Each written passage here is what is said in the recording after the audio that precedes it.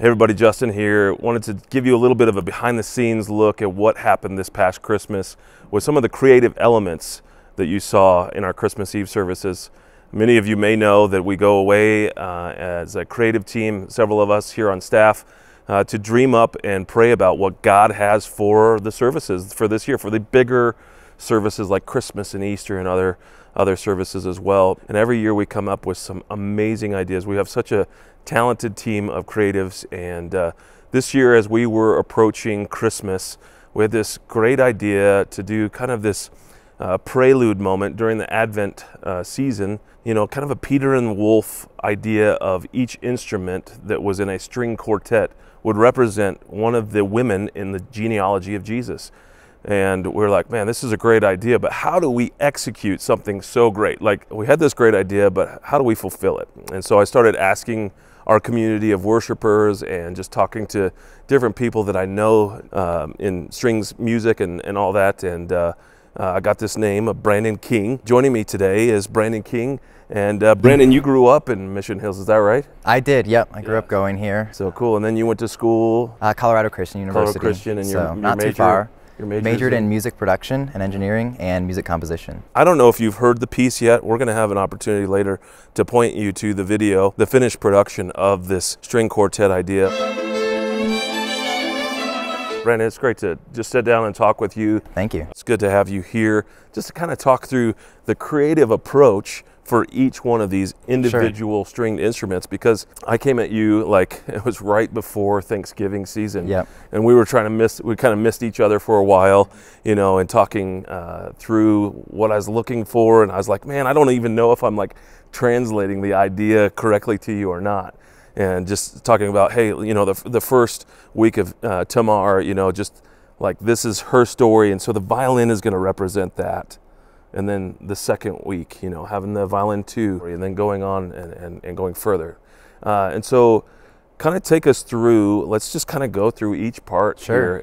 And I know that your creative process probably wasn't thinking of the Bible character itself, but I asked you to do something that I thought was almost impossible at the time when I said, hey, can you make them all stand on their own, but also work together? Yeah. And we gave you some examples like Carolyn Shaw, yep. who writes these great dissonant pieces with lots of different things going on. For sure, yep.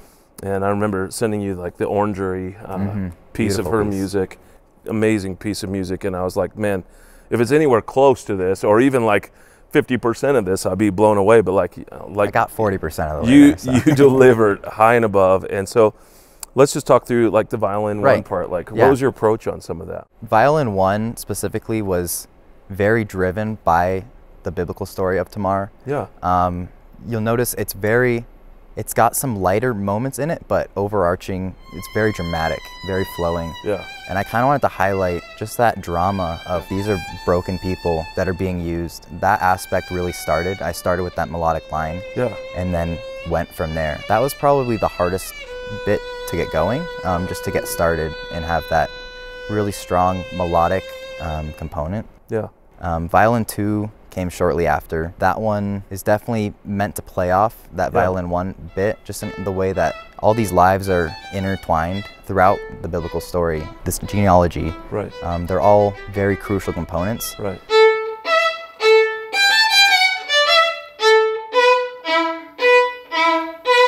So I know a lot of times violin 2 is just kind of like, you play it off. It's a support part. Support. Like, yeah, it's not really, it doesn't stand on its own, but I like violin 2 because it has these nice little light dancing kind of phrases. Especially in that B section, yeah.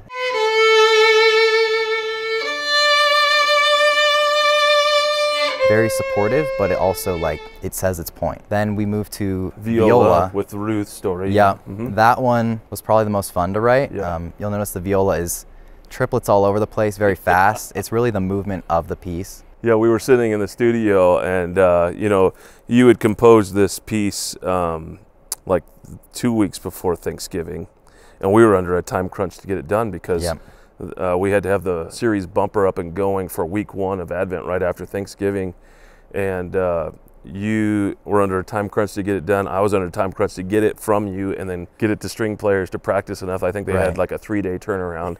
And the viola they did great. gal specifically said, this is one of the most challenging things that I've ever played, but she loved it. They all exclaimed how much they loved it.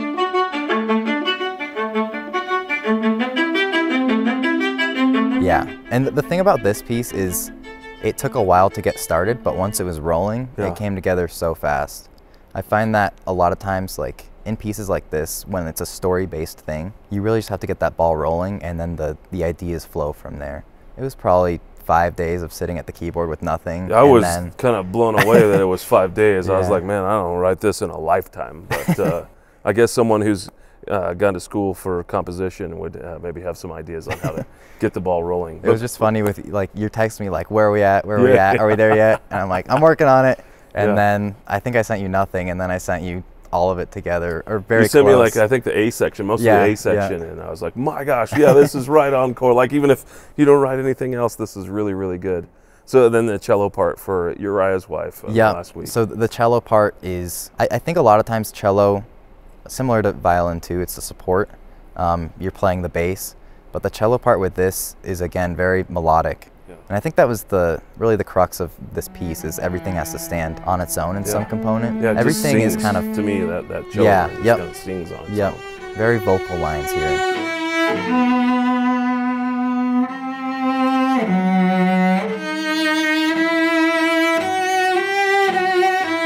At the very end, you kind of take us in this little twist of dissonance, this minor to major feel. Maybe talk a little bit about that. Yeah, so that was a very out-of-the-box way to write for me. I don't normally go that direction, but I thought that, especially this story and just the Christmas story in general, warranted this very surprising finale, if you will. Wow. So it really takes a sharp turn, very chromatic at that point, but it's just opening up to this full-on major chord to end it. So I think that was the perfect way to really portray the light coming to the world in this otherwise dark story.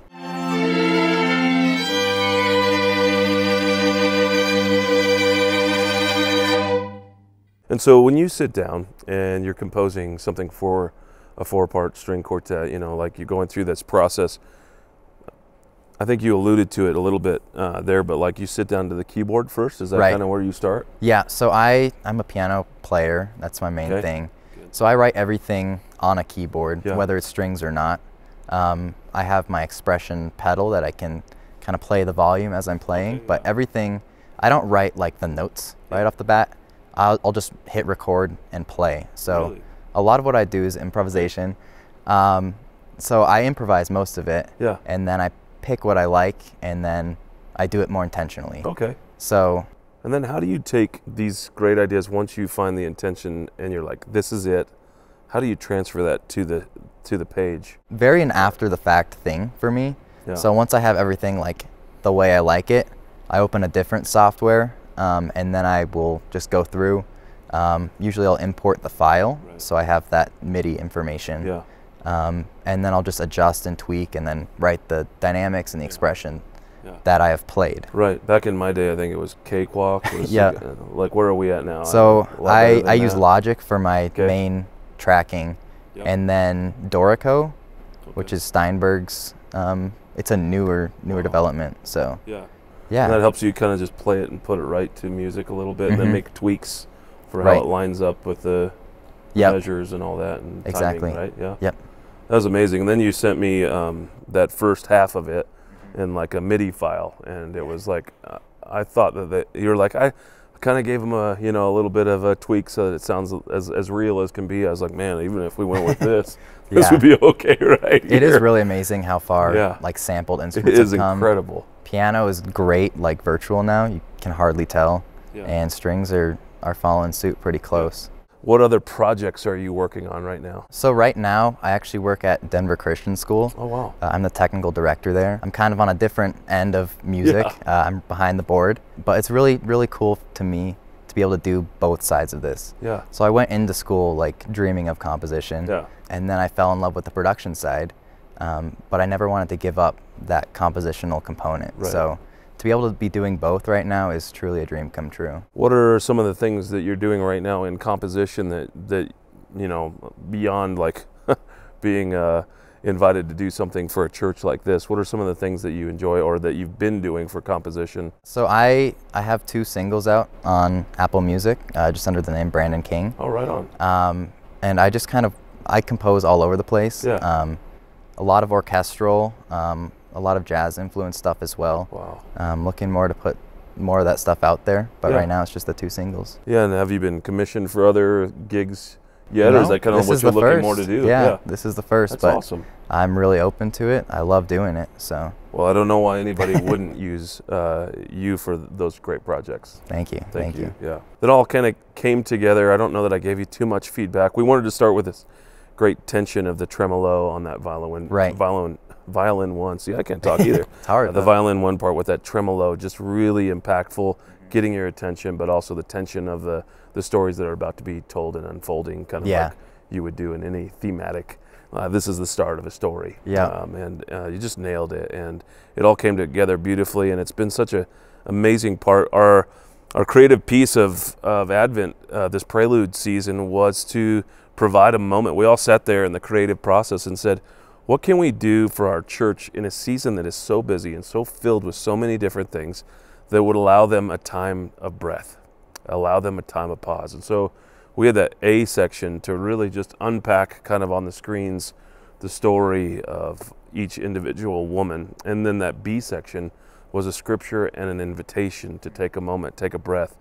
And the music supported that so well each and every week. And I was so thankful just to have that as a part of what we did here. And I just wanted our church to know that there are some really intentional pieces. We're always looking to be crazy with our creative ideas, but we're also wanting to, like do something that is impactful for people in a season that can be so busy. And man, Brandon, you just nailed it. And we're so thankful to have you as a part of our creative process, and thankful to be a part of it. Yeah, and we wish you the best. And if people want to find you, we will put up his information right here, and you can find that attachment if you're looking for someone to compose music. But if you want to hear the full thing together, all of the string parts equaled out, look for the link in our video here, and that will get you over to the video of Prelude.